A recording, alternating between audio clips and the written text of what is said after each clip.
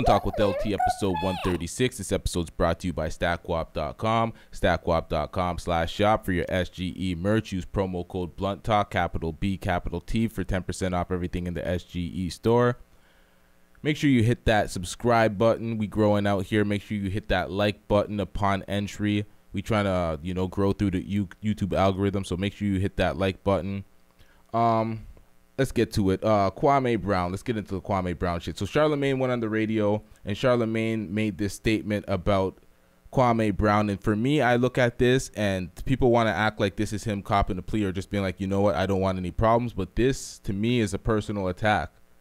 When I heard him say this, I'm like, damn, this isn't a good look. This kind of gives credence to a lot of the shit Kwame Brown's been saying. But let's get into it. Let's listen to what Charlemagne has to say. So that was like that left-wing Dem type of... If you don't get that bullshit out of my face, bitch. When you do something like that, you're painting someone as a bad person, a potential criminal, and don't listen to what they say. They could potentially be volatile, hostile, or anything like that. It's like removing them from the conversation. Saying he's emotional about this, X, Y, and Z, he could snap. I did a video saying that, if you're a basketball player and you're getting criticized for your basketball, you're playing the basketball court, it's merit based. The sports media has to sell the sport. They're gonna, go in on you like that. But there has been, upon further research, I've seen there's a lot of disrespect, stupid, thrown upon his name, and it's beyond basketball. So he is right for snapping back the way he does. And this is his response to Charlemagne. He snapped back. And I don't blame him for snapping back in the fashion he does. A lot of people say he went too far. But, it is what it is. Let's see this. And you got your own body and your own penis that allegedly you used to rape a girl, you punk bitch. And you so protected, you bald head, weasel face, bleach face motherfucker that nobody taking you off air the girl. But you get up on camera talking about protect all women.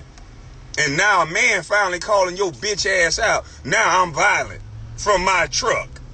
I'm a violent guy from my truck talking on the phone. Fuck out of here. See you on YouTube, bitch. So what he did, and people are saying he went too far, he did the exact same thing Charlemagne did. He took a personal shot at his character. But these are things that we know about from before. But Charlemagne and iHeartMedia and The Breakfast Club did their best damage control to get rid of that because it was an allegation. It wasn't an actual, it wasn't a conviction. It was an allegation, but the allegation alone could kill your name. So having that on his name, it's like you have skeletons of your own, but you're bringing up someone else's bones. So Charlemagne has to take the L on that one. I don't care if people said he went too far on that one. He attacked in the exact same way Charlemagne attacked. Personal attacks. Remove you from the conversation. You're a bad person. That's what he pointed it out too. He said in various other videos, he has long rants. I didn't listen to all the long rants, and he has, 30-minute videos of him going in on people. The thing about Kwame Brown, this isn't random, and it seems random, but he's been building a YouTube channel. He's talking a lot about this black building, the black community, just a lot of black-centric shit. And he has a YouTube channel. He's building his YouTube channel. Yeah, it's just on the phone in his car, most of the uploads. He hasn't gotten the production around yet, but he's building the YouTube channel. He has a lot of subscribers now because of this. He's used this moment from all the people talking about him, from all the Smoke podcasts, all that stuff. He used this moment to capitalize and build his YouTube channel. When I initially saw this, I thought he was bringing up year-old beef and just using it to snap for clout or something. And I was like, what is going on here? But then I look further into it, and I'm like, okay, he's been building a channel. He's using this moment to capitalize. He's been stripped off of YouTube and Instagram for certain streams because he's been going wild. But it is what it is. He's building.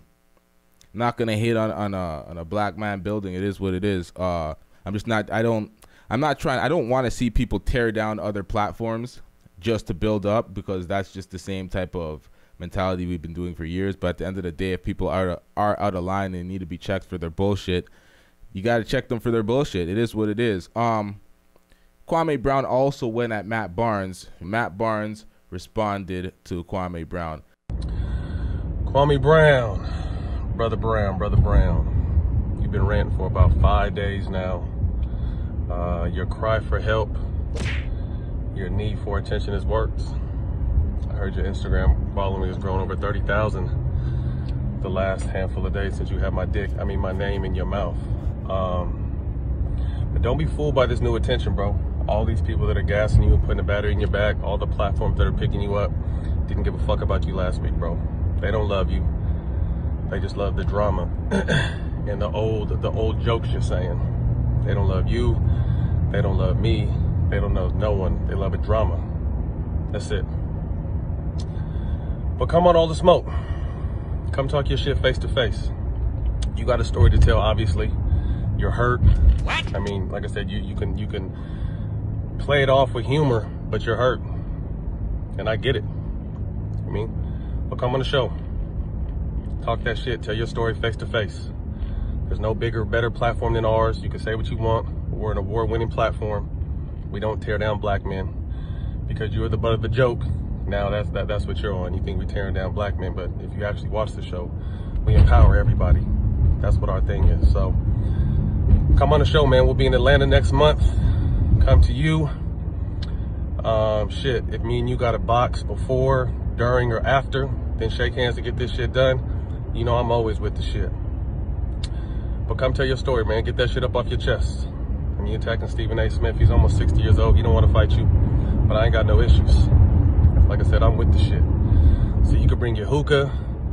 You could bring that front seat of your car that you're always in, ranting about. Make yourself feel comfortable. Whatever you need to feel comfortable. But come on, all the smoke, and tell your story, my nigga. We'll be in Atlanta next month. Let me know what's up. Okay, so that was Matt Barnes' response to Kwame Brown. See, Kwame, he's been taking the W in the more entertaining videos for the back and forth, but what Matt Barnes said is true. People are here for the bullshit, the entertainment. People didn't give a fuck about Kwame Brown a week ago. What? And the YouTube numbers reflect that from his channel. What? But a lot of that happens because people forget about motherfuckers. So when he came back into the spotlight and he's talking his shit and he's showing his personality now, people are gravitating towards it. People are gravitating towards it. So I don't know how long it's gonna last. I don't know how sustainable it is. I don't know if he's gonna, expand his production because he has the subscribers now. He's starting to build a bit of a fan base. I don't know what he's gonna do, but if he does something, but he doesn't. The thing is, he responded to Matt Barnes, and he said he doesn't want to go to his podcast. He doesn't want to do his show. I don't know if he wants Matt Barnes to do his show, but he said he doesn't even want to see him in person. What else do we got here? Report coming out from Complex and various other sources from an interview with ASAP Rocky. He talks about Rihanna, his relationship with Rihanna in a new interview, and calls her the love of his life. And then a lot of fans were surprised. They didn't even realize that Rihanna and ASAP Rocky were in a relationship. And they were questioning if Rihanna knew that they were in a relationship, trying to play ASAP Rocky like he's simping out here. I don't know the dynamic of the relationship. I don't know how long they've been together. I remember a while ago on my old channel, I did like a report when they said they were together or whatever a while ago. But I don't know. I don't know if this is simping. I don't know how deep the relationship is. People are saying he's a simp for this and he's simping and blah, blah, blah. But it's like, I don't know, man. I don't know the relationship like that. I don't know how deep she is in. I don't know where she stands. I don't know. I didn't hear her statements. So it's like, it's only simping if the love isn't reciprocated. If she's saying the same old bullshit that he's saying and he's just like reciprocating the love, is that really simping? I don't know, man. But it is what it is. It's making headlines, but I didn't get into the full article because we don't do that here. It is what it is. Oh shit, we actually have some of the article here. Got that on the screen. Yeah, I really don't care. What else do we got here? If you don't get that bullshit out of my face, bitch.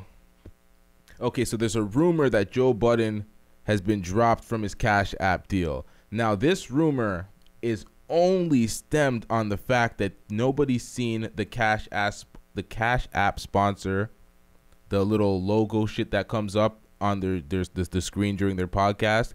It was not present. and it sparked a lot of conversations. A lot of people have been running reports, but I've not heard a credible source push out this information yet. So this has to be headlined as a rumor at this point, just because it's not displayed in one episode. That could have been an editing error. I don't know if he said this episode sponsored by Cash App. I don't know. Who knows? But just because they didn't say it in one episode doesn't mean he was fully dropped. But that is the news on it right now, and that is the only evidence pertaining to it. The fact that it wasn't in the most recent episode. I like the most recent episode. I listened to that. They had some deep conversation. The podcast is still all in well. It is what it is. What else do we got here? Okay, so this clip went viral. There's 2 wedding clips that went viral. This one is just a picture. Let's get into the picture first. Okay, so this picture went viral, and it's a woman on the beach that is pregnant proposing to her man. What? Stupid. When I see stuff like this, I cringe so hard.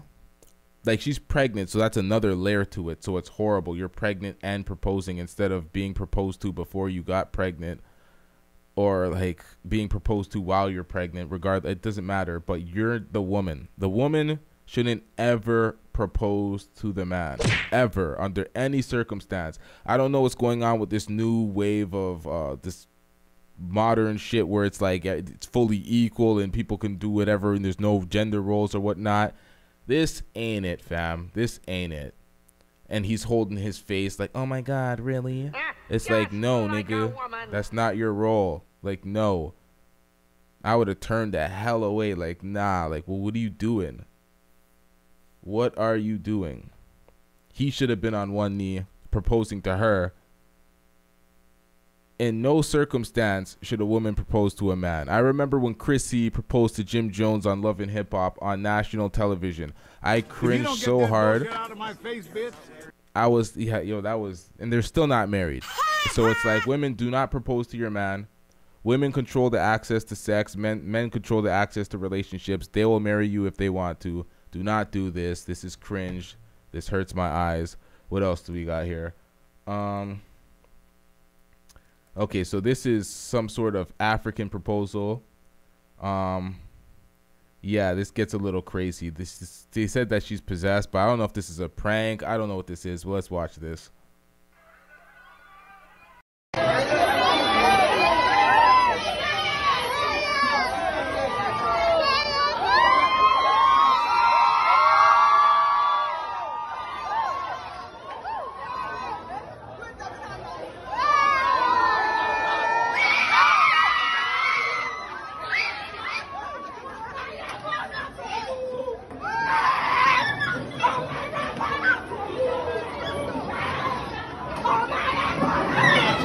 Okay, so this video is like a few months old now, I think, but it got brought back up, and I was just like, I remember this shit. This shit is crazy.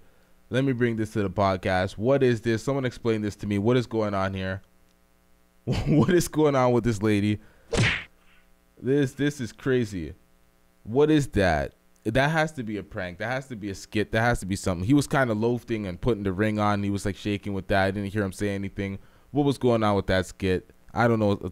I don't know what's going on. See, I call that a skit, but I think it's a skit. That shit's crazy. I don't understand that. Why are you doing that? You're possessed? That's either possession or that's a skit and they pulling one over on us. But yeah, it's crazy. What else do we got here? Another short episode. Wasted a lot of these topics on the live stream, but we got another live stream coming up. These live streams are taking it to the next level. Shit. What else do we got? Yeah, we off in it. It's going to be a short episode today, but we going to be right back at it. Make sure that you hit that likes button. Make sure that you hit that subscribe button. And yeah, we going to be right back at it. Live streams, episodes, clips, all that on the way. Make sure that you subscribe once again. Make sure that you subscribe to the Patreon, patreon.com/blunttalkwithlT. If you're a supporter, we trying to come up. Yeah.